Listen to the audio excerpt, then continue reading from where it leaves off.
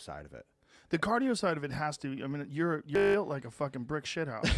Well, I would imagine that's really hard to have like you giant fucking legs and you're stacked. Yeah, I mean, like Olympic short, lifters. thick. Yeah. That's not necessarily what I would think of in terms of like someone who's a cardio machine.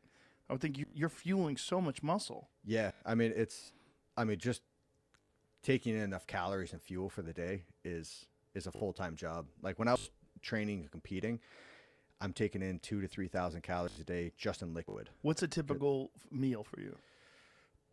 Oh man, you have to ask my wife that one. She does all the cooking, meal prep, everything. Do you have those little plastic things you open up and? No, it's like I'll just text her when I'm on my way home from the gym and like, hey, be home in 10, and then I walk in and like there's a whole plate. But like I'm like a child at breakfast. I hate eating breakfast, and it's like she'll have like the 3-4 eggs, the bagel, cream cheese, fruit, vegetable. Like, why do you hate eating breakfast? I don't like eating first thing in the morning. But you have to because you need the fuel. Yeah. So it's like I'm like a child sitting there, and she's like, "No, you're not allowed to leave until you clean your plate." I'm like, "Oh shit!"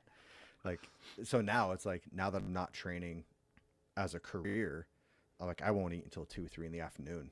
And how old are you now? 31 now. And what made you decide to retire at 31? Because it seems like that's like kind of your athletic peak, no? Yeah. Yeah, I think people peak at different ages. I mean, like I had my best performance ever.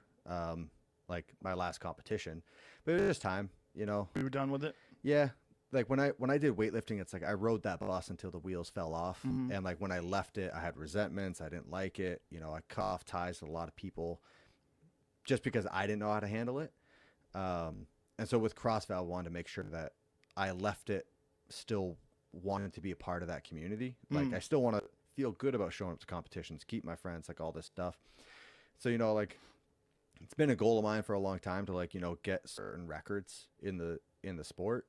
So I hit that record, and there's just been too many other things in my life that I've put on hold. And I'm like, okay, I'm good. Like I've done everything in the space that I wanted to do.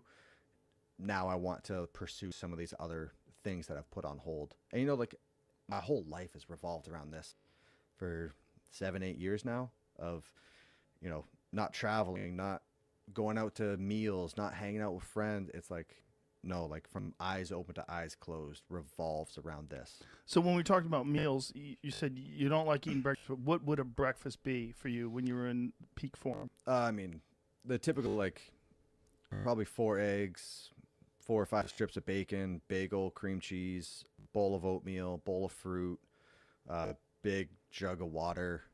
I mean, nothing crazy. It was just like the quantities I was having to put down. And are you supplementing as well? Yeah, like just the typical like protein, creatine, pre-workout, vitamins, a shitload of Beta-Alanine. Yeah, Beta-Alanine works. Nothing crazy. Oh, I love that stuff. That stuff works. Yeah, I can't believe more people don't take it. Like I found where I could buy it just on its own, like not mixed in a pre-workout. And it just kept in my gym bag, just like a scoop before every training session. What do you think Beta-Alanine does for you? It makes me feel like I have a third lung. And then, so that's how I always felt it was. Like I felt like I had a third lung when I took it. And you would just take it with water? I mean, I would just like dry scoop and then swig it down with a cup of water. It tastes weird. Yeah, it didn't really have much. The one I had didn't have much of a taste. It was more just like your mouth gets tingly right away because it had the direct contact there. And you would do that how often before workout, or how far before you were working out? I mean, like 10 minutes. Oh, like because I would do like a very gradual warm up activation, all that stuff going in. So by the end of the warm up, like you're rubbing your face, just like, oh shit, it's kicking in. Here we go. But then someone told me that it actually blocks, was it lactic acid production? So I was like, oh, okay, that makes sense for why I feel so good when I take this, because like so much of CrossFit is just like, all right, who can spike their heart rate and keep it there the longest, and then who can like hold off the lactic acid the longest. And when you would take Beta-Alanine, what dose? Like, what's the? I wish I could tell you. I didn't even do that much research on it. people that are like so meticulous about their supplements and their training probably screaming right now. Ah! Oh, I mean, even at the games every year, it's like everyone has their prepackaged food, like they're weighing out their chicken, their white rice, their broccoli, and I'm just scarfing down Snickers bars. Like as soon as I come off the floor, and it's like, well, I worked with experts in like each of these divisions of like, you know, this guy who trains triathletes, like he's a scientist that shows these guys how to be optimal. And he's the one telling me, he's like, yo, if you're doing a 60-minute workout, like Coca-Cola and a Snickers bar as soon as you're done. Isn't that crazy? I was like, oh, okay. So I can never eat a Snickers again. I've eaten so many over my career for the last like 3-4 years. Floyd Mayweather was always drinking Coke or Pepsi after he trains. And people are like, this is crazy. He's ruining his body. And I'm like, no.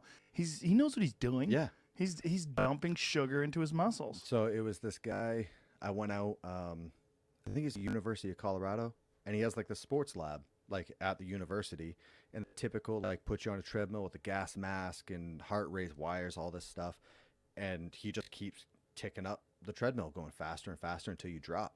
And it's like every 3 minutes he's like pricking your finger and drawing blood, and like he's telling you where all the different levels are. And I'm like, I don't care.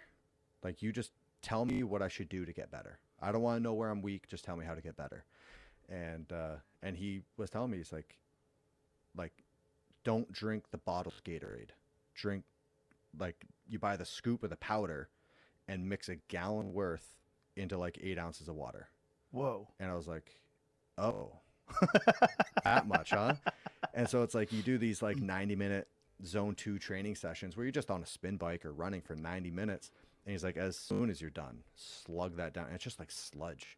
Yeah. And it's like, oh, this sucks. But it gets into the muscles. Yeah. I mean, I don't know the science behind it. I it's just weird. listen to people that are smarter than me that know what they're doing.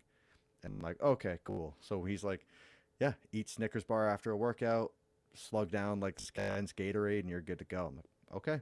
Now, does he want you to do the Gatorade because it also has electrolytes along with all the sugar? I think it was just the sugar. Really? It was just like the condensed, like, so, I mean, I had good performances the last couple of years, so I'm like, all right, what you told me is working. I'm going to keep doing it. But yeah, I mean, I don't have a background in exercise science or anything like that. So half the time when these people are telling me these things, I'm just kind of like, all right, this is your world. You're the pro in this. Do you think that having this background in Olympic lifting was a giant advantage? Huge advantage.